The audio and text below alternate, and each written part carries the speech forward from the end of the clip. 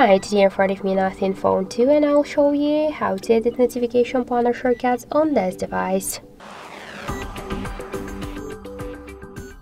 So open first the control panel and here you will see all of the visible options. If you want to add here some and other options or just remove some of them or just to change the positions of the icons on the panel, you should tap here to the edit icon.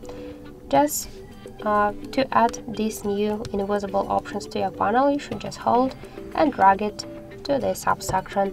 To remove them from here, hold the icon and drag it to the down.